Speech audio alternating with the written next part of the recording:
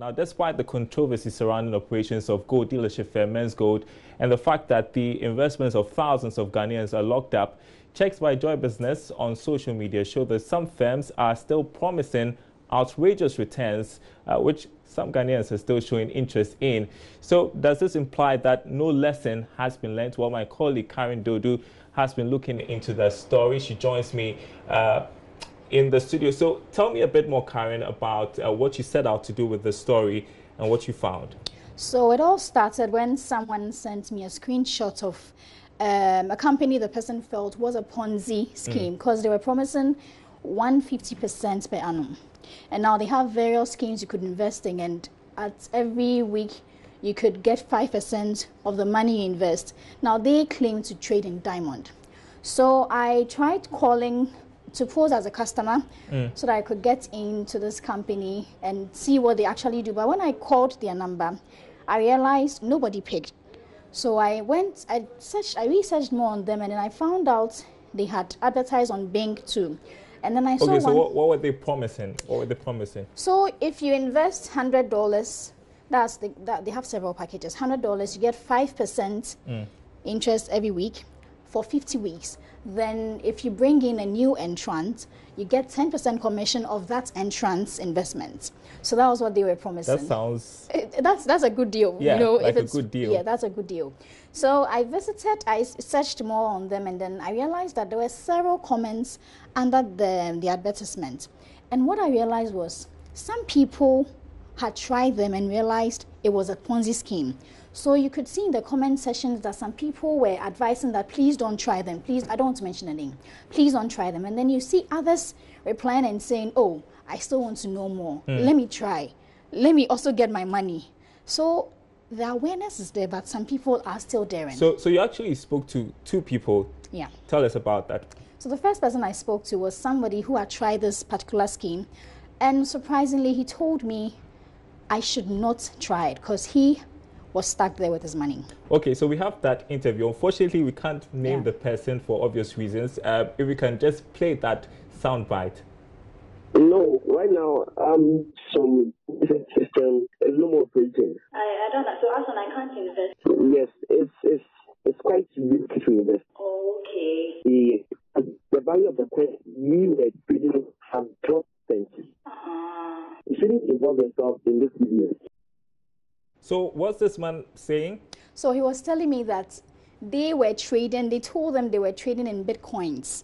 And what their keys were given now was that the value of the coins had dropped. So now they were not getting the monies they were promised. So he was telling me it was risky and that I shouldn't try. And there's this other person you spoke to. This other gentleman was actually on the morning show this week, and he is someone who has tried several Ponzi schemes. Now he says it's all about being smart. So he doesn't think it's bad, you just have to be smart. Can we listen to that one too? I do that because, you know, whenever Ponzi, as it is going around, I invest because I know that when I invest, there are so many returns that I get. And that is what is helping me in particular. So when I invest and I get my money, that's what is important to me. With Ponzi scheme, when you go into it, for example, I was investing in this Ponzi scheme that just collapsed. Every day, you'll be sure that, hey, I'm going to get maybe 3% or 4% of what I've invested in this Ponzi scheme. Me, when I'm introducing you into a Ponzi scheme, I'll tell you, hey, Ponzi scheme it's not for my father. My friend introduced it to me, and I'm introducing you to it. So when it collapses, don't come to me and complain to me, Charlie, you made me invest in this Ponzi scheme and it collapses. No, I wouldn't bear any cost of it. So he actually sounds very excited about... he feels it's an investment. He doesn't see anything wrong with it. You just have to be smart. And we know that there are also several people who are not aware if they are investing in Ponzi schemes. Or not. So you went to speak to a section of the public. Exactly. What did they tell you? One thing I'm happy about is with all that's happening, people are taking cues, or shall I say lessons from all this. From the numerous people I engaged, I think they've learned a lot from Men's Gold, and they still would want to invest, but this time they'll be cautious as to where they put their monies. All right, so let's do some of the people that Karen spoke to in town. One had to sit down critically and analyze, because DKI came and could not do anything. Men's Gold came and people A lot of people try to invest, put their money in there. It's a matter of choice, it's risk. People are taking their risk. A lot of people who put their money in men's gold were able to recoup. Others couldn't. So I believe it's an option. So if a company should come promising, let's say, 120% per annum, what would you do? It's too outrageous. Investment, the money in I don't think I'll try any form of investment anytime soon with all that has happened. I'll stick to the banks and my small susu box, which I trust. So they say money boss, and I say media investments. So this issue that came up is really frustrating people. So I wouldn't want to go there and lose my money too.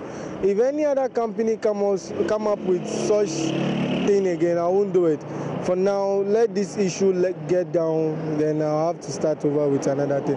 But for a quick investment, if I have anywhere to invest my money that is I'm very sure about it, then I'll have to go for that one.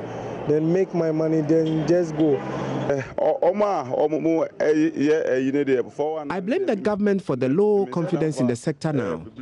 I believe it's government's duty to fish out all the companies operating Ponzi schemes so that some of us do not fall prey to such schemes. Because of all that is happening with men's gold, I don't think I'll do something like that. So what right now would you say is the best option? I'd rather put my money at the bank. I know that at least it's safe there, no dubious returns. Yes, and then I'll know that if there's any problem, Bank of Ghana will sort us out. All right, so what I gleaned from the interview is that more people are aware now that there are fraudulent transactions or operations going on. But at the same time, people are becoming scared about investing. Exactly. And one key thing is they expect government to do more.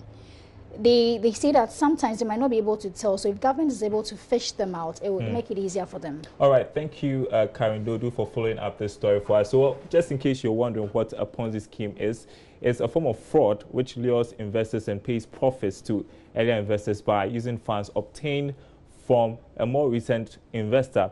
So how can we protect ourselves from such schemes? My colleague, George Rafe, has been speaking to investment analyst Mahama Idrisu. There are still companies that are still doing them, not to the public as Men's Gold was doing. You have to study it, go in at your own risk. And if you lose your money, don't call on government to come and bail you out. All what the advice I have for people is that you have to do your own due diligence before you invest in any company product. It must be licensed. You have to look at the directors, what kind of documents do they give you when you pay money. You can use all kinds of money payments, but do you know where it is going? Do you know where it is being invested? If they are giving you a deal slip, if they are giving you a certificate, make sure that they are genuine. That has the license regulator on top of the deal slip or your certificate and the board of names of the board of directors. And when you have all these things, you can trace it. But first of all, watch the return they are giving you. That's what drives people down. In terms of regulation, what should we also be doing? I mean, I look around and every day somebody's sending something on WhatsApp, Diamond Gold and all the rest. There are still a lot of Ponzi schemes out there. What can be done to tame all these Ponzi schemes so that people don't fall victim to them? Now, the regulators come out with a list of companies that people have to watch. And if you are somebody who reads, in fact, what you need to do is that you have to always refer a company to the regulators. Insurance Commission is there, the Securities and Exchange Commission there, the Bank of Ghana is there. If they tell you that this is not a company that we have licensed, just be careful to put your money there. Meanwhile, Global Chief Executive of Max International, a worldwide network marketing firm, Joe Voitike, is calling for a close collaboration between credible network marketing firms and financial regulators to clean up the operations of Ponzi scheme operators in the system. Now, according to him, good communication between leaders of the institutions and regulators will improve the quest to promote a safe business environment. I think the regulators are in a tough position. I think that people who work in government are doing the best that they can to service the community. They usually are doing those jobs because they have a love of country and they want to protect the people. So I think they're in a tough position. I encourage the government and the regulators to work with leaders in industry so that we can work together and work with the public to root out the bad people. You know, you're never going to get rid of them completely, right? There are always going to be people who are are intent on doing wrong. But the more that we openly communicate and focus on solving the problems together, the better success we're going to have. And I am 100% certain, because I've gotten the great opportunity of working with so many people in the government here, that they want to improve the country. And they've done such a terrific job. I've watched the economy grow from the time we got here to now, watched the improvements in the roads, in the street signs, in the airport, and it's happening. And people should be very proud of being in Ghana. It's a great country, and it's developing very, very fast. And we're going to work together to make it even better.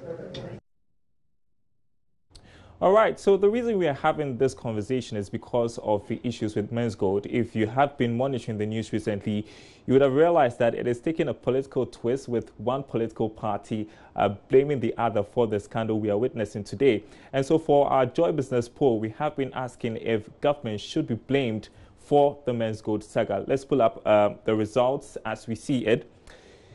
52% are currently saying that, yes, government should be blamed for the Men's Gold saga, and 48% saying no to that. And that poll is ending in about 38 minutes. So just gives you a fair idea what people think. They think that government should have done more to avoid the scandal. And some of you have been commenting. We want to pull up some of your comments. Yes, we've got some of your comments we want to share with you. Whilst we do that, remember that you have 38 minutes more to participate in this poll on our Facebook page, Joy Business. So let's read what Theslina Loveberry is saying. It says, what is the essence of government coming in if they can't protect investors' money? They have made people's lives very miserable, and they are happily enjoying with their families. Well, that's Theslina's comment there. Let's pull up another one. Okay, so Richard Acker saying that government should be blamed because they never cared about the investors and went ahead to halt Men's Gold operations without putting structures in place for Men's Gold clients to retrieve their money after they created the mess, but went and slept for 4 months and was awakened by a demonstration of some Men's Gold demonstrators. So this gives you a fair idea of what people are saying there on our Facebook page. As we ask, should government be blamed for the Men's Gold saga? Final comment: why shouldn't government be blamed for this Men's Gold saga? Whether present or past, government is still government, and the institutions have failed as big time. It seems you're wasting taxpayers' monies on some institutions. Laziness to the highest level. So that was our final comment there. Just to remind you, you can also participate in our poll on our Facebook page, Joy Business. That'll be it for our look at Ponzi schemes.